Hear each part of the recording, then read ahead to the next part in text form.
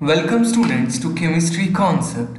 This is Pankaj Singh and today now we are going to discuss about the naming of bicyclo and tricyclo organic compounds. Now first of all, what are these bicyclo compounds? Let me draw a bicyclo compound here for you. It would be like this. Yes. And this one. Now what is special in this organic compound? That there are two different rings fused together. So these are called bicyclo compounds. Let me draw one more for you here so that we can understand it properly. There is one ring and then there is another ring. So two rings fused together. Now there is a special thing that in bicyclo compound, as the name suggests, there are two different rings fused together, because of which three different portions, three different parts of a bicyclo compounds are generated. So while naming this compound, what I have to do, first of all, I would be calculating total number of carbon atoms present in the ring. 1, 2, 3, 4, 5, 6, 7 and 8 carbons are there in this case. So no doubt the compound is octane. But the name of bicyclo compounds start with the term bicyclo.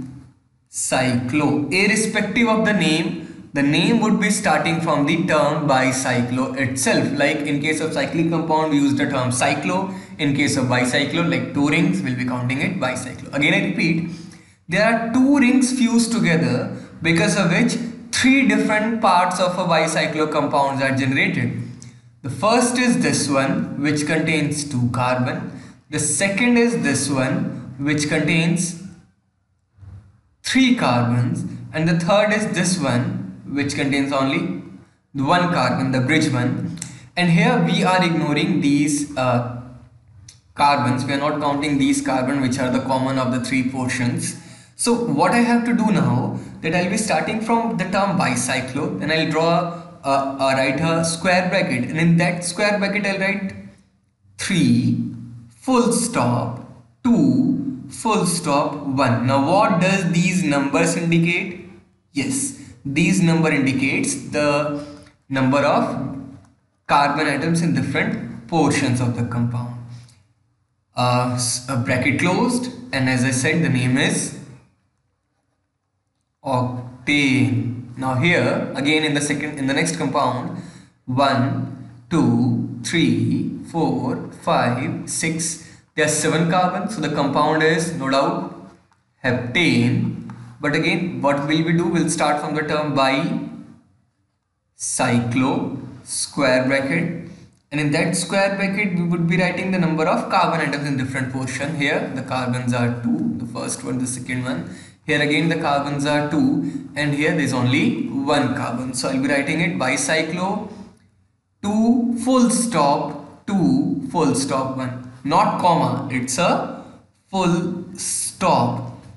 The bracket closed, and again the name heptane. That's it. I hope this was clear to you. Let's take example of another compound. Another bicyclo compound. Let's say this time I draw a different one. Let me make it more complicated. This one. So how many carbon atoms are there in total in this compound? 1, 2, 3, 4. Let's say this one is also 5, 6, 7, 8, 9, 10, 11, 12. Now there are 12 carbons, so it is dodecane. 11 for 1, for 11 it's undecane, for 12 it is dodecane. Again, the next thing which we have to find out, how many carbon atoms are present in different portion of the compound. In this one there are 4 carbons. In this one also there are 4 carbons, and in the middle bridge there are 2 carbons. So the name is, again as I just told you, it starts from bicyclo, then in square bracket we write 4 full stop 4 full stop 2. Actually you must have noticed that we always write these number in descending order. Okay, and then the name dodecane. That's it. That's how we write it. Now, what about tricyclo compounds? So, as we just studied about bicyclo compounds, the compounds in which two rings are fused. If three different rings are fused, it is called tricyclo. Now, what about tricyclo? Let me give an example here. A similar one which we discussed earlier. Let's say this, and then there is one more portion, this. So now there are three different rings fused together, and total number of carbon atoms would be now, let's say 1 2 3 4 5, or 4, yes, 5 and 6 and so on, and there is one more, 7. So now we'll start it from the term tricyclo. In the bicyclo compounds, we started with bicyclo. Now we have to write it tricyclo. And in this tricyclo, there are 4 portions. In the first portion, there were 2 carbons. The second portion also there are 2 carbons. In the third portion, there is only 1 carbon. And in the fourth portion, the bridge, the next fourth bridge, there is 0 carbon. There is no carbon atom present. So here we write it 2 full stop 2 full stop 1 full stop 0. Now in some cases over 0 we write it 4 and 3. That means that the second bridge is between carbon 3 and carbon 4. We write it generally over the second bridge. And then the compound is, yes, it is simply heptane. That's it.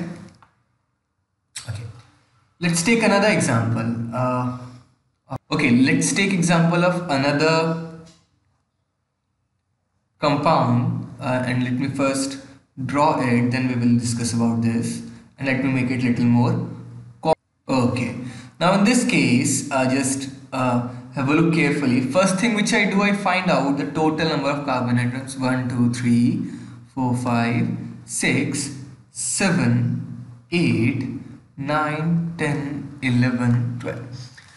Now the next thing which I will do is, now there are 2 bridges. The first thing which I have to do is to choose that which bridge I would be taking as the primary bridge, which one would be taking as a secondary bridge. So let's say this is the main bridge. So this bridge divides actually the entire compound into 2 parts. The first part contains 2 carbons, and the second part, if I ignore this bridge, contains 1 2 3 4 carbons. Apart from this, there is a secondary bridge which contains 2 carbons. So see carefully, the name would be tricyclo. Then then one bridge contains 4 carbons. Sorry, one part contains 4 carbon. Full stop. Another part contains 2 carbon. Full stop. One primary bridge which contains 2 carbon, and one secondary bridge which again contains 2 carbon, and that secondary bridge is between carbon 2 and 5. Carbon 2, comma 5. Actually I used dash in the previous example, but we actually use comma. And then the name is decane. That's it. Okay, this one. The first thing which we do to find out total number of carbon atoms, carbon 1. And I decide this one I'll be taking as the primary bridge. 1 2 3 4 5 6 7 8 9 10 and then 11. So there are total 11 carbons. The first bridge I selected as the primary bridge, and the next one is secondary bridge. So the primary bridge divides this compound into 2 parts. The first part which contains 3 carbon. The second part contains 1 2 3 4 carbons. In the primary bridge there is only 1 carbon, and in the secondary bridge there is also 1 carbon. So the name is tricyclo square bracket 4 full stop 3, full stop 1, and then again full stop for the secondary bridge 1 is one carbon, but that secondary bridge is between carbon 2 and carbon 5, square bracket closed, and then we have to write down undecane because there were 11 carbons, so it is undecane. I hope these were clear to you. Maybe you have to go through this video number of times to understand because the concepts are a little tricky. And still, if you find any doubt, you can always ask in our comment section. And please don't forget to subscribe and share this video. Stay tuned for more videos of organic, inorganic and physical chemistry. Thank you.